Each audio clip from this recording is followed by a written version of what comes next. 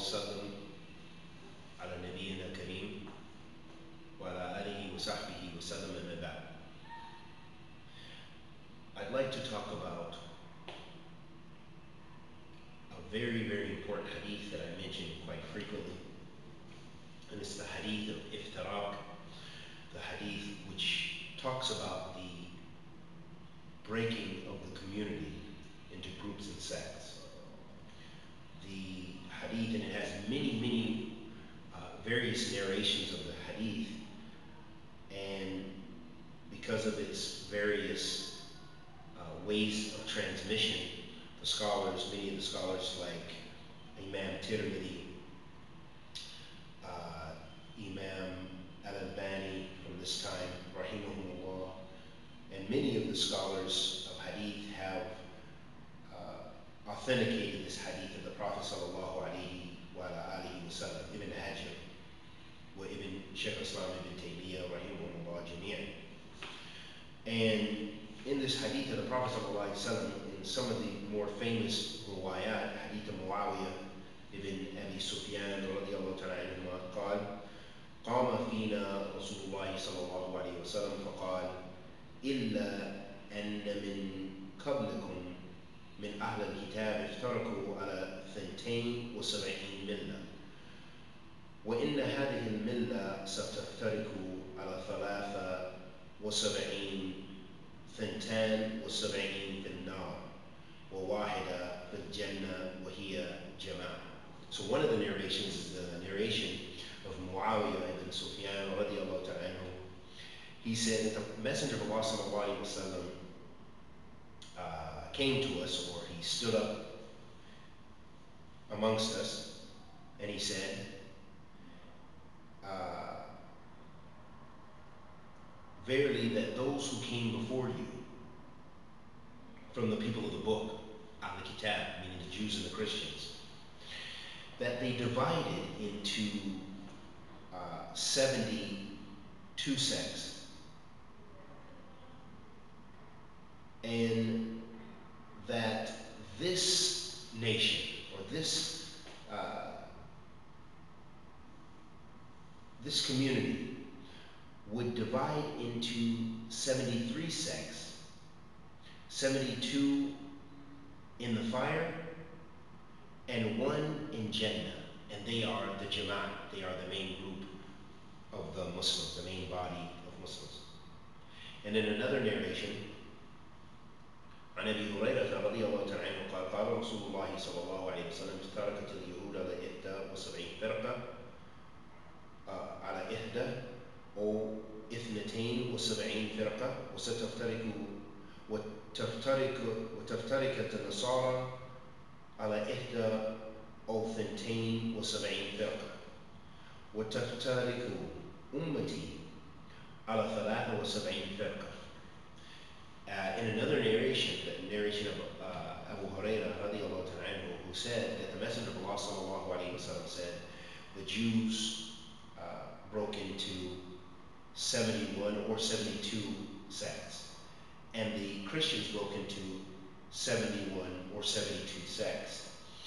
And my nation, or Ummati, they will break into 73 sects.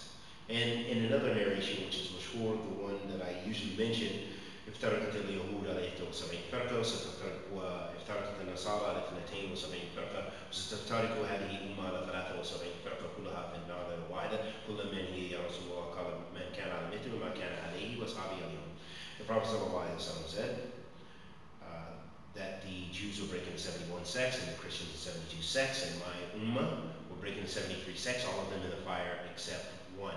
And the companions, they said, who are they, Ya Rasulullah? He said, those who are upon what I'm upon and my companions.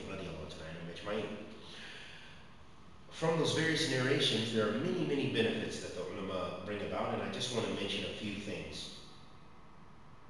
One of the things is that the ummah here, that the Prophet ﷺ, the community he's talking about, is a community of Muslims. You know, that the Ummah al-Islamiyya. And that we would divide into groups and sects, and splitting the religion in the similar way that the Jews and Christians did before us. And that we would break into 73 sects, as the Prophet ﷺ mentioned.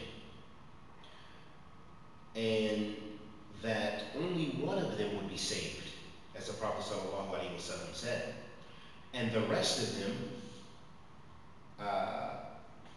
will be in the fire. And the reason the one would be saved is because they're tamessic, because they're the mutamassikin or the mutamassikun, those who are holding on strongly to what the Prophet Muhammad ﷺ and his companions were upon, radiallahu ta'ala anhum ajma'in. And they didn't innovate and divide the community or the religion of Islam. They didn't innovate in the religion of Islam.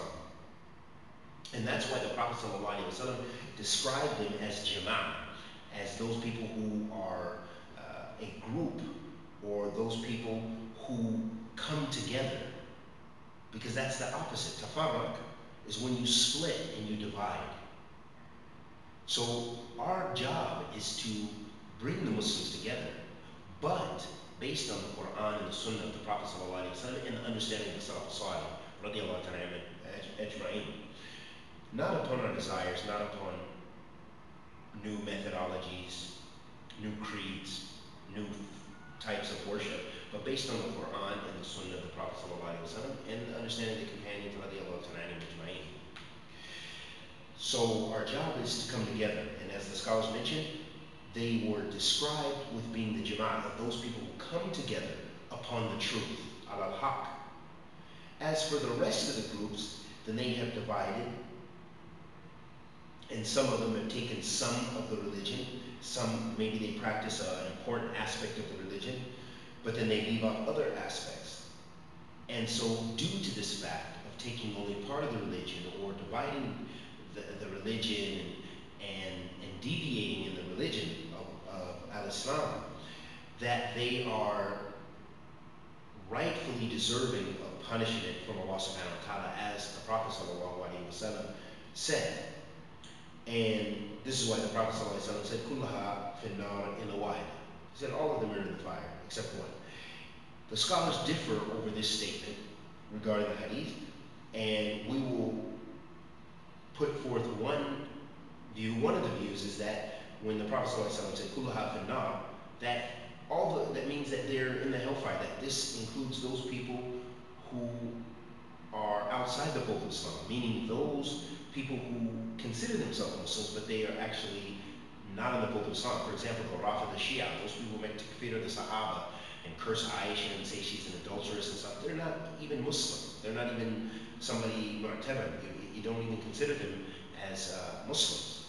So they are for sure in the fire, khalidina fiha, forever, because they say the Quran is created, or the Quran is incomplete, or it's distorted. The Sahaba put it together and they distorted and took out verses, all kind of lies. Their religion is built upon lying and deception, whereas Ahl Sunnah bases their thing upon the truth, bases their faith upon the Quran and the Sunnah of the Prophet ﷺ and the understanding of the companions, radiallahu ta'ala anhum ajma'in, which is a very big difference.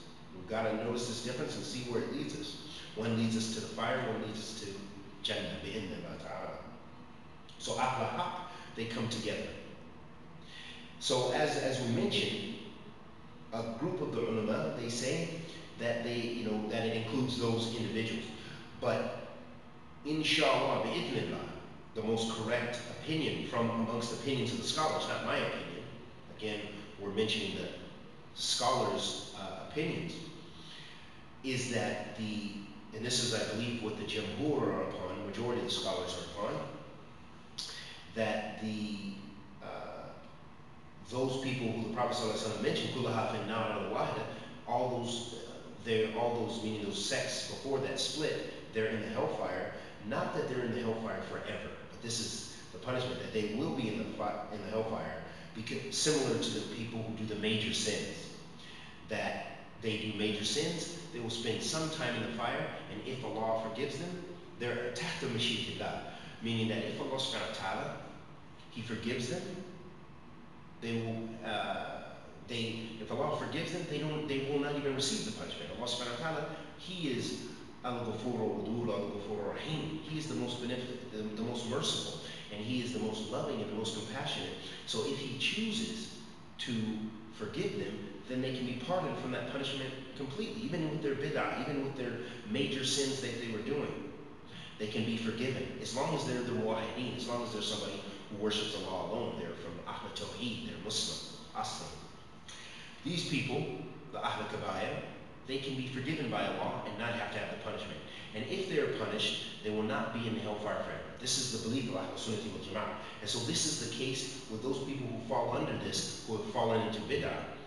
And Ahl Bid'ah wal Ahwa, people like the various groups and sects, like we mentioned the Khawaarij, we mentioned Jahmiyyah, we mentioned Mu'tazila, we mentioned the Ash'ari, we mentioned the Qadariyah, and all these, and the Mu'attala, and all these other groups and sects, that their beliefs, those that are in the fold of Islam, the ulama made takfir of the Jahmiyyah, those groups that are within the fold of Islam, that as long as they're a Muslim, and even if they died upon that bid'ah, they're tahta mashiatillah. If Allah, inshallah, yaghfiruhum, inshallah, yusana, He will forgive them. He will forgive them, or He will punish them. That's Allah subhanahu wa ta'ala's tabarak wa ta'ala. That's His. He is the most just, and He's the creator of the heavens and earth, and that's His divine right, subhanahu wa ta'ala. And so, also from the verse in the Quran, Allah subhanahu wa ta'ala mentioned that He doesn't forgive the people who commit polytheism, who die upon the major form of polytheism that takes out of Islam. قال سبحانه إن الله لا يغفر وأن يشرك به ويغفر ما دون ذلك لمن يشاء. Verily, Allah does not forgive that you associate partners with Him, but He forgives whomsoever He pleases for whomsoever He pleases for other than that. Meaning, you do other sins, if you do bid'ah, you do some other things that don't take you out of the fold of Islam, then you're tahta mashiatillah. Inshallah, yaghfir. In bi'idhnillah, you will be forgiven, or you will spend some time in the fire and then taken out of the fire. That time in the fire is a purification. Those are some of the benefits of the hadith, and we ask that Allah the Almighty accepts our good and forgives our evil and protects us from bid'ah, as bid'ah is rejected. وصلى الله وسلم على نبينا محمد وعلى آله وصحبه وسلم.